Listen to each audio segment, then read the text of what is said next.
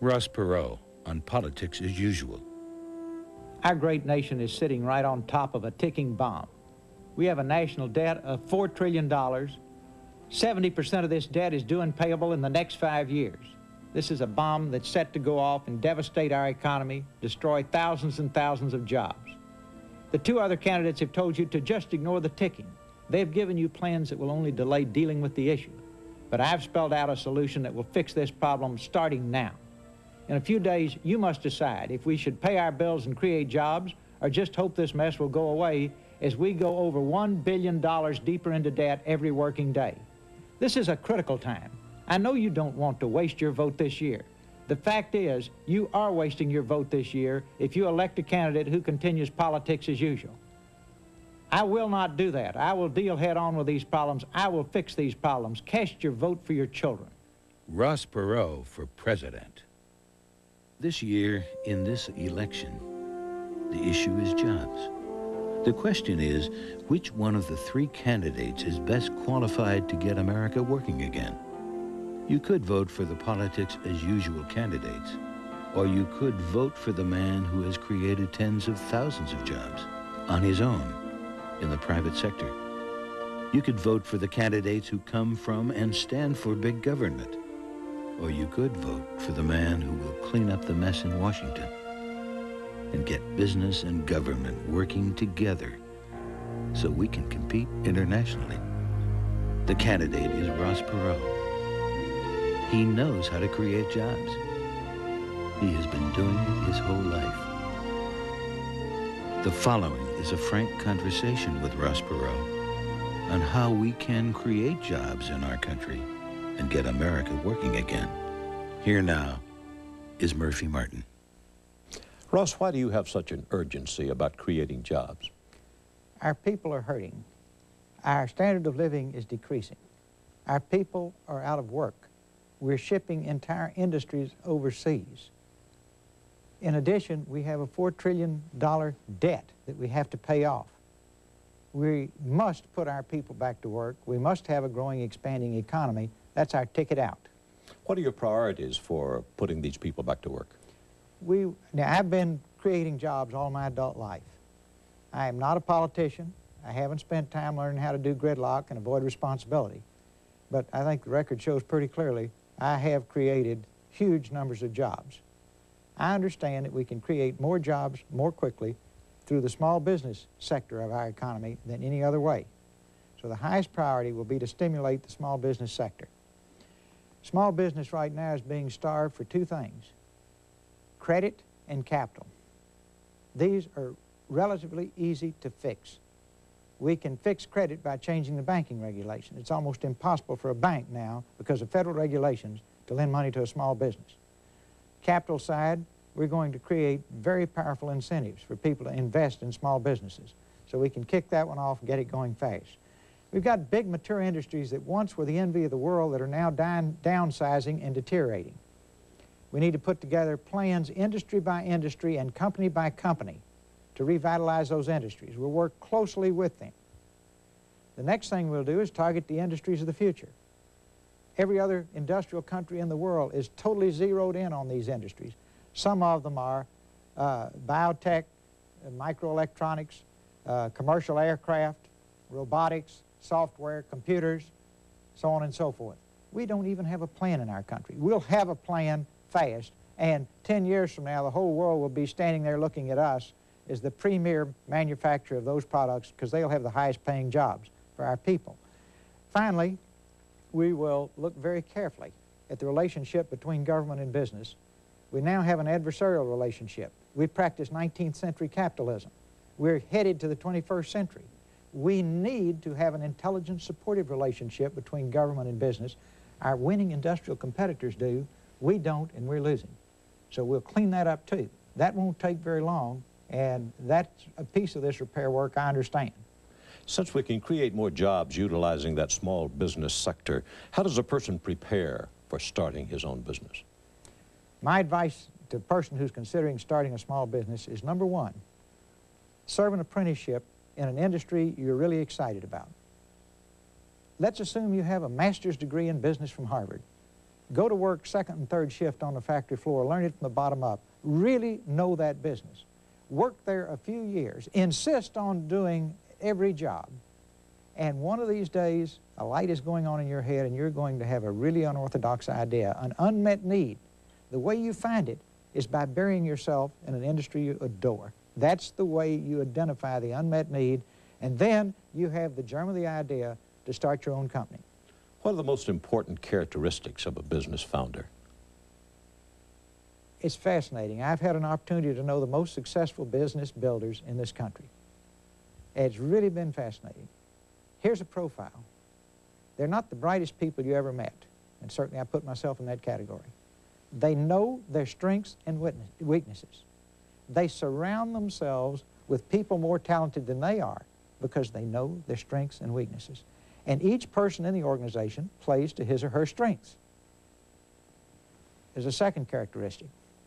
These people don't understand failure. They don't know when they've lost. If you wrote a book about any of them, again and again and again, they were beaten but just never recognized it and went on to build a great company. So they have a level of perseverance and stick-to-itiveness that's really unique. Now, they are people that others will respect and trust. They're very simple people as a group. It's fascinating. They do what they say they will do. Therefore, they earn the trust and respect of people around them. And the ones who build the great companies live with their customers. Sam Walton, standing on the floor of Walmart, the richest man in America, day after day after day, he didn't have to hire consultants to tell him what his customers thought. They were talking to Sam, right? There's a lesson here. The President of the United States needs to be out there listening to the people also and not taking polls. All these big corporations have financial reports and consulting companies. Sam was out there. He had that fingertip feel. Nothing will ever replace it. Those are the characteristics. What if nobody likes that new business idea, though? Well, there's good news and bad news. For example, my idea was considered so bad that I was stuck with the whole thing. Now, that was painful in the early years, but that was pretty nice when it worked. You can make it work even if I had no financial support, nobody would buy my stock, nobody would loan me any money. And here's the good news. If you have to bootstrap it, it is cold rolled stainless steel when you finish it because you have developed a pump. You make a little money and you invest it back in the company. You make a little more and you invest it back in the company. And pretty soon it looks like an oil well in the Middle East just pumping money. Whereas if you go the other way, you see, you had too much money around. Now that my businesses are very successful, we keep money as a very scarce commodity. Now, if people don't listen to anything else I say tonight, please listen to this. Brains, wits, creative talents of a small, high-talent team will be massive capital spending 10 times out of 10. So I use money like you'd use water going across Death Valley. You conserve it, and you use the brains and wits of your people. I could tell you 1,000 stories. Then that is your philosophy about spending money in a new company? In a new company or a big company. See, use the talents and brains and wits of your people and don't just throw money at every problem that comes back. What is the most important trait that the founder must possess in the early days? Well, he has to have several, but one is he just has to do this. See, the Wright brothers had to fly. 2 bicycle repairmen, they had no business trying, but they had to fly. Thomas Edison had to invent the electric light. I think he tried every way in the world and finally got down to his last option when he got it. But he had to do it. That's a common characteristic. Then beyond that, this point I made earlier, know your strengths and weaknesses, surround yourself with talented people.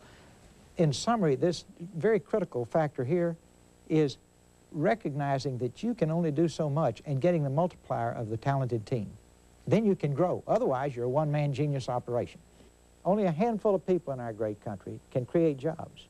But thousands of honest, decent people, many brighter than you who created the company, are willing to work at those jobs, but they're totally dependent upon you to keep an environment that protects their jobs and creates thousands of new jobs each year. Now, the quality that got you going, the fact that you persevered, the fact that you didn't quit, the fact that you didn't recognize failure, the fact that you didn't know you'd failed, is the most important quality you can have when you have a worldwide operations and tens of thousands of people all over the world. Just always focus on what you have to do and do it. What is the single most important objective that the creator of a new business must have? If you don't listen to anything else I say tonight, it's got to be the best in the world. The best in the world. So wait a minute, how about the best in Idaho? Sorry, best in Texas? No. Best in the U.S.? No. We live in a tiny little world, we're stuck with it, and your theme song ought to be, nobody does it better. Nobody does it half as well as you and your team. Then you'll have people all over the world coming around with black notebooks trying to copy you. Now that's where I'd like to see all of you. What are some important other objectives? Service to your customer. Customer is king. If you just make the customer king, everything will work out. See, if the customer's king, then you've got to have the best people to make the best products to serve your customer. In order to attract and keep the best people, you've got to have an environment where their goals and dreams materialize too. So it all just sort of fits together. Is it important to write down what your company is going to be before you start it? It's the most important thing you'll do. I did it on a yellow pad before I started my first company. All my hopes and dreams and all my goals and philosophies were there. I wouldn't consider starting a business without doing it very simply, very straightforwardly, and have everybody in your company know what those philosophies are. That's the easy part. Then you, as the founder, have to live them day in and day out. People don't care what you preach. They're interested in what you practice. The worst thing you can do is have these lofty goals and objectives and then not practice them. Live them. Have everybody in your company committed to them. On the interview of new employees, discuss them with them, and they should be so specific that people are really excited about them or do not want to be a part of your company, but at least they know what they're getting into and they know you live it. As you build your company, a lot of your satisfaction will come if you run your business in the center of the field of ethical behavior and not along the sidelines. Unfortunately, in the 80s in business, a lot of companies got cute. And the question was, is it legal or illegal? Never ask yourself that. The only question is it right or wrong? Live in the center of the field. Your customers will appreciate that. The people that work with you will appreciate that. And once you go public, believe me, your stockholders will appreciate that. How does a founder of a new company decide who to hire? It's the most important decision you'll make. You want very, very talented people. Over the years, I used to talk to our recruiters and I said, look, I don't care who you are. I don't care where you come from. I don't care where you went to school. I don't care if you went to school. I don't care what race you are. I don't care what color you are. I don't care what religion you are. Finally, one of the recruiters, since we're in a high-tech business, would say, well, Ross, do you care about anything? I said, you bet. I care about what you can do, and I care about what you've done lately. And then we'd have a little talk on that, because lately is everything. You run into a lot of talented people that want to kick the ball through the goal once and then walk around and display their clippings. Once you kick the ball through the goal, that's yesterday's news. What are you going to do tomorrow? That's the way business, the faster you run, the faster you have to run, particularly true in a global economy. So then the other thing is, see, look for people who have a history of success. You said, wait a minute, don't you want a cookie cutter, MBA, 3.6 grade average, etc.? No, none of that means anything. Look for people who have a history of success since childhood. Look for people who have a pattern of being the best. Look for people who love to win, because you're going to be in brutal competition.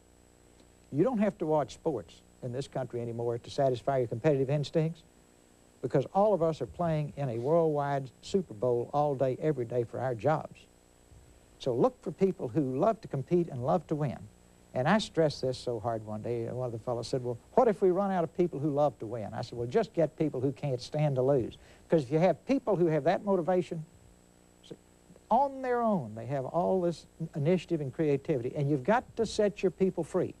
A lot of these big companies keep people reined in. I have a bust of John Paul Jones right outside my office. He became a great naval hero because one enlisted man, acting on his own initiative and not under John Paul Jones' orders, saved the day and made John Paul Jones a hero. Everybody that works with me, when they walk past that, they smile, because they know that means if there's something that needs to be done, figure out what to do and use your head. Don't wait for me to tell you what to do. And in 9 cases out of 9, they'll come up with a better idea than I had anyhow. Now, that's the way you get the multiplier. A few other thumb rules. If you have a corporate politician, fire him. If you find somebody who is stealing, cheating, or taking advantage of other people, in my companies, that'll get you a free trip halfway around the world. Only I fire those people. Now, that gets the word out that you don't do that, that you work together in good faith, and your ethical standards are very high. These are little things, but these are the difference between good and great. Create a professional work environment where people are having fun while they build the finest products. That is so important, and most people don't ever talk about it, but as long as you're going to work hard, as long as you're going to be the best, it's pretty important to look forward to it every morning and walk out the door every night grinning. Now, we have another ground rule in my companies that I would encourage you to adopt. Never go home at night mad. If you're upset about something, go into whoever you need to talk to, get it off your chest, get it worked out, come back in the morning grinning. How important is the customer to all of this? It's all important, and unfortunately in our country we tend to forget the customer in many cases, and as soon as you do, you lose touch with the customer, your business will deteriorate. It'll take a while, but anytime you think about that, go back to my story about Mr. Walton. Make sure that as you build your company, you know what your customers are thinking, that you are really, really close to your customer. I'll sum it up. Listen to your customer very carefully. Get a miracle here if you need it. Then listen, listen, listen to your frontline people who work with the customer, and you will know what to do. You won't have to guess, and you won't have to hire consultants. You will know what to do. Should the company have clearly stated philosophies about the selection and treatment of the people in the company? Absolutely, and my advice is very simple here. All you have to do in figuring out how to treat your people is say, how do you want to be treated? That's fascinating. You just wonder if some of these big companies ever thought of that. Just treat people the way you'd like to be treated. Is it wiser for you to have me work for you or with you? The answer is obvious. Is it wiser for you to treat me like dirt or to treat me as an equal and with dignity and respect? The answer is obvious. Now, there's something in all of us. I'm third shift, high school dropout, working on the loading dock, minimum wage, and you're CEO. But right in here, there's something inside me that says, I'm unique, I'm special. There's only one person in the world like me. I am a human being. I've got a name. I don't want to be in these three. Just call me Ross. You follow me? Now, if you will treat me with dignity and respect and treat me as a human being, and here's one unsolicited piece of advice to all you fellows running companies, make sure that the folks that I just described, your entry-level people, have the same benefits you have. They need them, and that sends a message to the troops, and it's a parable as the old military message. If you first feed the troops in combat, then you feed the officers. Entry-level people need that health care. If you didn't have it, you could pay for it out of your pocket. It's very basic stuff, but you can build an esprit and a team spirit that just makes it unfair for you to climb in the ring with your competitors if you treat your people as equals. And you all team up together and take on the world and beat them 10 times out of 10. That's what the game's all about. How do you handle the problems of fair treatment of women in the workplace? Well, it's really, of course, women are so talented in my business that the men are at a disadvantage. But I came up with a very simple rule in the early days. I want to have an environment for the women in this company where every man in this company would be delighted to have his daughter work here. Now, that cleans out everything in one phrase. I mean, that goes to how you treat them. That goes to fair treatment in terms of recognition, promotion, so on and so forth, because dads are very, protective of their daughters. So I want this to be a place where you'd be delighted to have your daughter work in every single aspect. And the rest took care of itself. What about employee benefits? Tiered benefits send a message. If I am entry-level and I have rotten business, and I have rotten benefits, and you're a senior executive and you have great benefits, well, I am obviously very different from you. Now, I can understand that my salary would be different, but to realize that my child could get the same medical attention that yours could get from the benefits the company provides sends a message. A lot of these big companies have multi-tiered retirement funds. No way. You check them, you'll find the executive fund is fully funded. You work your way on down, some of those are not fully funded. There should be one fund, and then I'll guarantee you they're fully funded. What about incurring debt to build that new company? Well, my advice for the people starting new companies is try to avoid debt at all costs. If you have to, if it's capital intensive, you do it. I'd recommend that you sell shares in the company first. We're going to create enormous incentives for people to invest in small companies so that it's easy to get cash in that doesn't have to be paid back.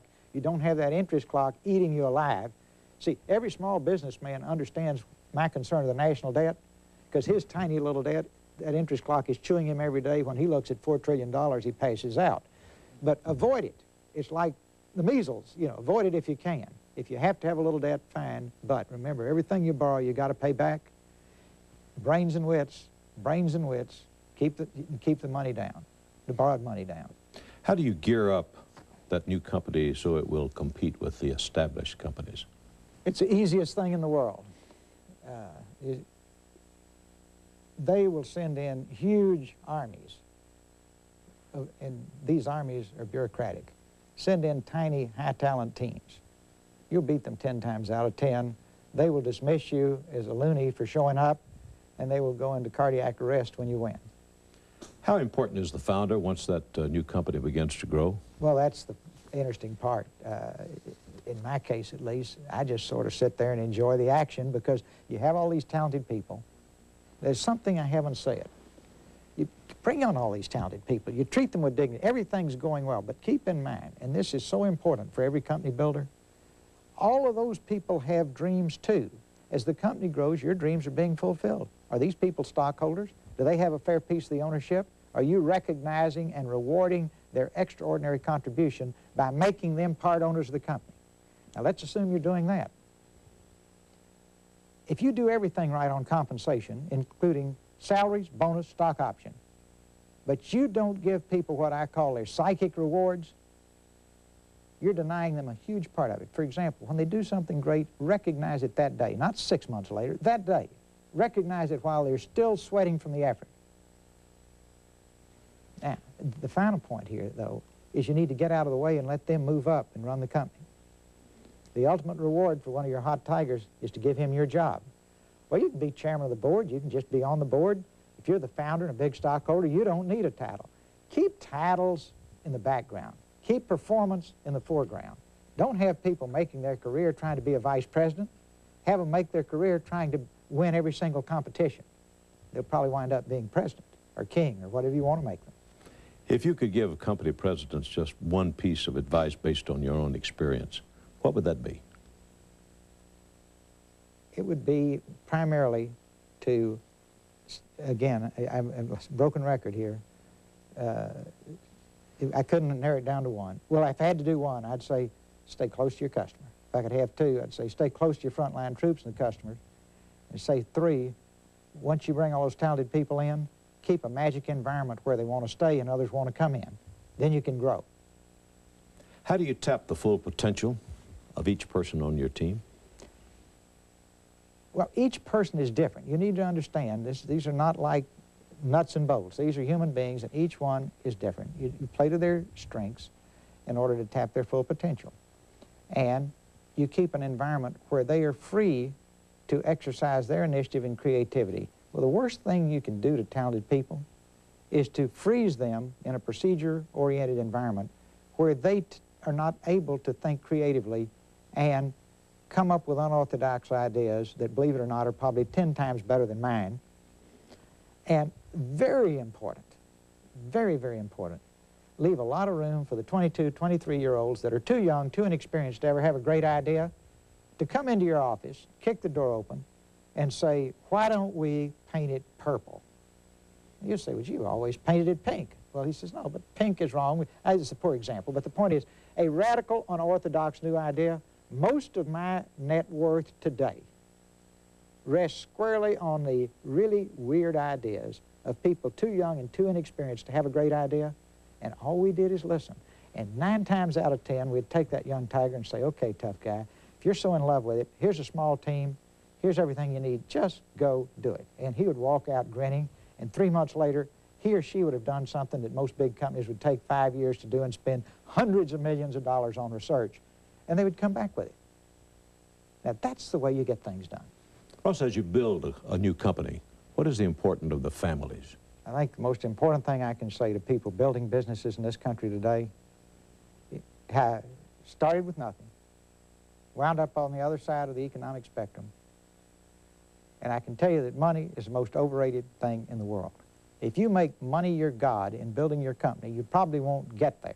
If you make being the best your goal, you probably will get there And financial success will come as a byproduct. But on all those special days when your children need you at the Little League ball field, or at the Campfire Girl meetings, or the Girl Scout meetings, or at the PTA meetings, and all those once-in-a-lifetime little opportunities when your children need you, if you're on the road and you're not there and you neglect them, you're going to pay a terrible price when they're grown. So keep your priorities straight. Keep an environment where your people can keep their priorities straight, and give a lot of attention to your family. Now, I've had the interesting experience of knowing the wealthiest people in the world.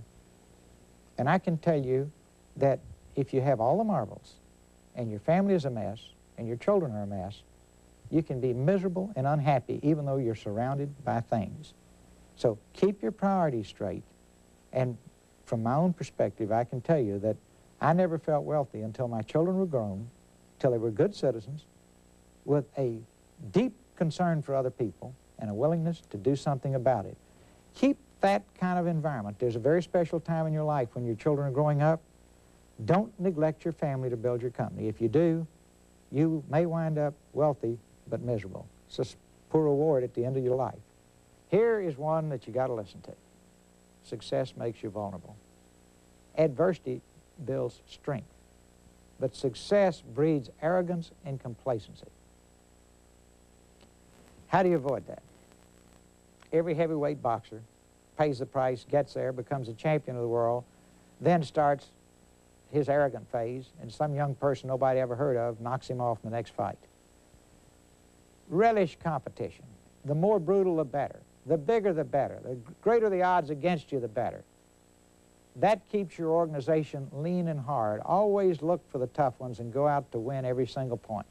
Summarizing, how important building new businesses, how important is that to the future of this country? It's everything.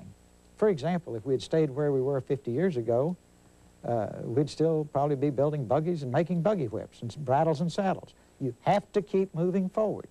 Our great country, and God bless the people in Washington, they're not villains. See, I don't understand brain surgery, and they don't understand business. And business is our problem. And they talk to economists. You know, one of the candidates the other night on debate was bragging about how many economists he had on his staff. And I just sat there cringing. That's like having faith healers and rainmakers. These guys got us in this mess we're in. Now, economists base everything on theory.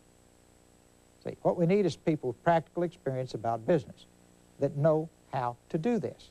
We practice 19th century capitalism because that was what used to work. Japan and Germany didn't get capitalism until 1945, so they created 1950 capitalism. We've got 1850 capitalism. They're moving towards 21st century capitalism, and we have one of the two political parties saying, let's just keep things the way they are. Well, and the other one's saying, let's have a little change, but they don't know what they're talking about. And the people that asked me to go on the ballot are saying, let's just fix it and get ready for the 21st century, pass the American dream on to our children. That's what we're talking about. And maybe the best summary I could give you of the perseverance I'm talking about is one of Churchill's famous speeches. It's his shortest speech, and this is the entire speech. Never give in, never give in, never, never, never. Thank you very much. Thank you, Ross, and thank you for watching tonight. Be on the lookout for additional programs that will make you a better informed voter. And on November 3rd, cast your ballot. Good night. If you would like to learn more about Ross Perot's solutions on how to get America back on track, please read United We Stand, How We Can Take Back Our Country. It outlines the problems America faces and gives concrete solutions on how we can clean up the mess in Washington, deal with the deficit, and create new jobs. Remember, Election Day is November 3rd. Don't waste your vote on politics as usual. Don't let special interests run our country any longer. Get out and vote for a real change.